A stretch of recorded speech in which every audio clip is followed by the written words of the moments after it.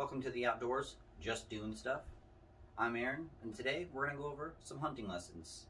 It is our off season. As far as I'm aware, everything is closed besides wolf and coyote. I plan on throwing you some awesome coyote footage and some hunts. Maybe get a wolf in there if we get lucky coming here in the next month or so. Depends if I can get out to the woods or not. The weather is getting pretty bad. We have 16 degrees. We're supposed to be hitting 0 tonight. We have 6-7 inches of snow on the ground, like I said. But it's Christmas, so why not? But here, let's get to our hunting lessons. So the first thing I want to talk about when it comes to hunting and when it comes to the new year is being a confident hunter. There's nothing worse than going out in the woods and not being confident in yourself and being confident in your gear. I'm not talking about gear that costs thousands of dollars, just being confident in what you got and confident in your shot. There's been so many times that I went out into the woods and I've gotten there and I wasn't confident in myself. I was uneasy about the day. I wasn't sure. I was finding every little reason to not want to be in the woods, even though I really wanted to be there. And it's kind of funny, this year that I did tag out and I got my buck that will be behind me eventually on the Wallow European mount. I woke up that morning, it was about 3:30 in the morning, and I said, I'm killing a buck. That was November 14th of this year. I said, I'm killing a buck. I said, I am doing it. I'm shooting something today. The season was just rough. And then right there, that instilled the confidence in me to want to have a better day, regardless of what I saw. And of course, we hunt public land. Public land, you're going to run into a lot of issues when it comes to nothing going your way. As far as people being there, hikers, other hunters, anything. I mean, it's public land. You never know what you could come across out there. I mean, a kid flying a kite, you don't know. Just things happen. But I mean, when it comes down to it, confidence in yourself is number one. The next thing I would recommend is confidence going back to your gear. I hunt with basic gear. I don't have a lot of money in my gear, but I'm confident in my gear. I know it's going to kill deer. I know it's going to take down elk.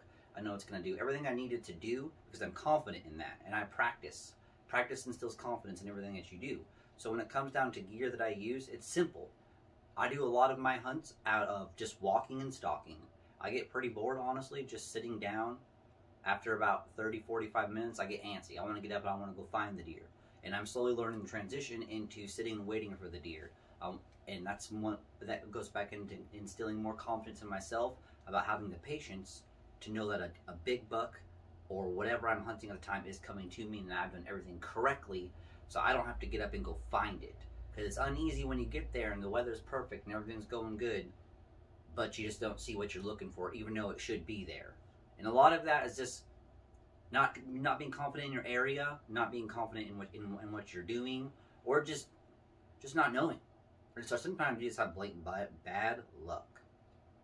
But when it comes down to gear, and just simple gear, binoculars. I strongly recommend binoculars. Just a simple 3x9x40. I have a pair of Bushnells right here. They work very well. They're given to me by my dad. They work very clear. I can see very, very far with them. I actually have a Rocky Mountain Special Edition binocular harness that goes on so there's no drag on the neck. After about 3 hours, it does get annoying wearing that around your neck. But now that I have the harness, it should be good news. And I recommend the harness and the binoculars. The reason why I say binoculars, because when you're walking through the woods, and even though you can see 50 yards with your eyes clear as day, you can't see what's in those bushes. You can't see the deer. The deer already know you're there. But doesn't mean you know the deer there. If you have the binoculars and you're just glassing real slow, you're going to be able to catch what's there before it sees you. And that's going to instill confidence in your ability, in your hunting spot, and in yourself, and then, of course, going back to the gear that you're using. If you're using your gear correctly, with your binoculars, and everything's right, you will see what you're looking for, and you'll have success with it. And when it comes down to more confidence, also having a good eye, and not necessarily a good eye as just being able to see very well. A good eye as in seeing something and knowing an opportunity, knowing that could be a good spot, even though maybe you don't want to go up that super steep, massive hill, or you don't want to go down that huge, steep draw, or it could be raining like crazy, but you have a good eye. You see something, you know that something's there. Having that, and with the confidence, instills you that you're going to go down there and you're going to find what you're looking for, or you're going to find signs. And now going back to what we originally came back across as far as our season not being open right now, this is the time that I recommend you instill confidence in yourself as a hunter. Go out on hikes. Take your family out. Go on, just go have a good time and learn your area. Learn what's there, learn what's not there. Set up cameras. Do what you gotta do. Set up blinds. Maybe just go up there with a camera in the off season and just take pictures of what you see. Mark what they're doing. Mark where they're eating. Mark what color they are. Maybe notice signs to where they're going. Private property, commonly they love fence lines. They will hug fence lines all day long if you're hunting private and public land together. They love them fence lines because private property owners usually feed deer. And they know it's like a dinner bell at a certain time. They're going to go across that fence and they're going to go numb them up some acorns or whatever the private property owners got out there for them. So fence lines is key.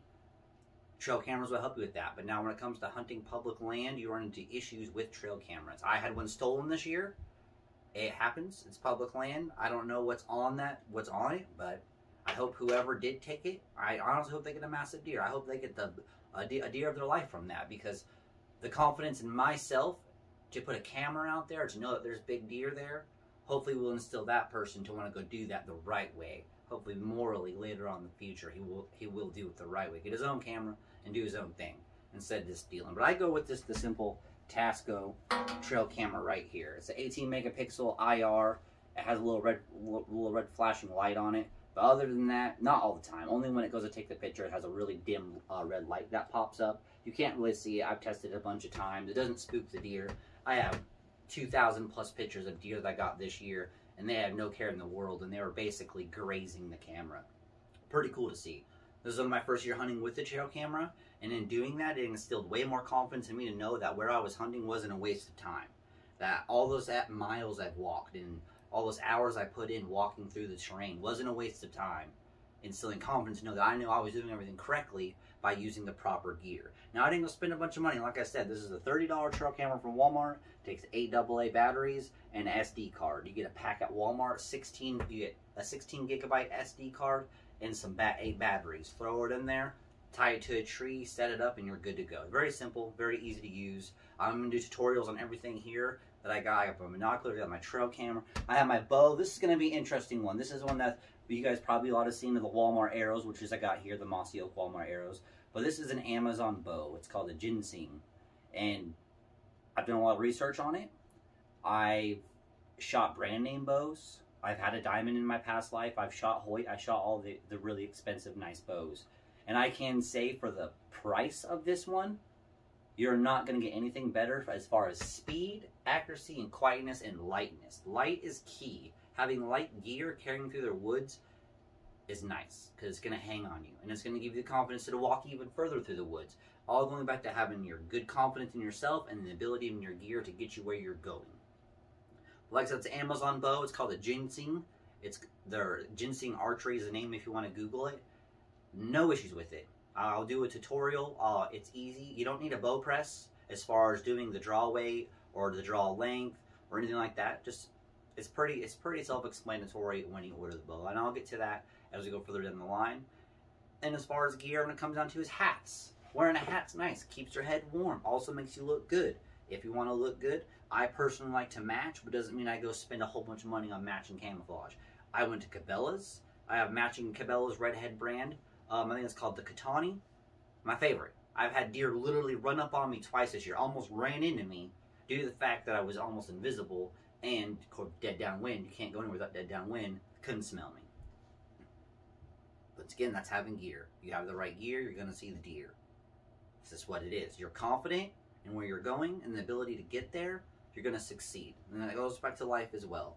Whether it is, no matter what it is, hunting, fishing, anything outdoors, hiking, whatever you want to do outdoors, just doing stuff outdoors is what we're here for, to help you do some stuff the correct way, with the correct mindset, the correct attitude, and the correct gear that fits you, not what fits everybody else. You don't need to feel embarrassed or ashamed or insecure about what you have or what you're doing when you're out doing your stuff in the woods, in the outdoors. That's all about you, no one else.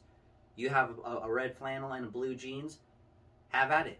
Go shoot you a deer. Who cares what other people think? Have a good time. Be comfortable in your element. Be confident in yourself. Be confident in the ability to make big decisions and know that they're the correct decisions when it comes down to it. 1 second for some cocoa. But yeah, that's it. That's it for today. I'm just a little brief. Just instill that confidence in yourself to keep going and Go what you're looking for. Hunting season never ends. Deer season don't end. Elk season don't end. All because you can't shoot an animal doesn't mean you can't. Doesn't mean you can't going. Doesn't mean you can't keep tracking.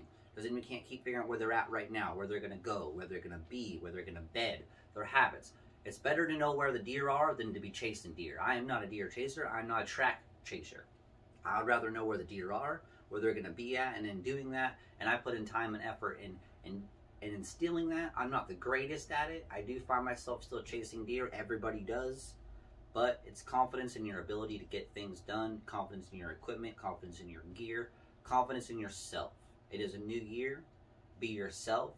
Don't worry about what everybody else has to say about you, what they think about you, what gear you have, what you're doing. Just be outdoors, just be doing stuff, and have a great time. And once again, that one is going back. She's the lead. We got a herd of elk in front of us. There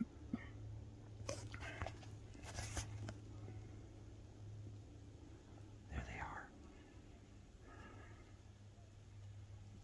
Pretty exciting, huh?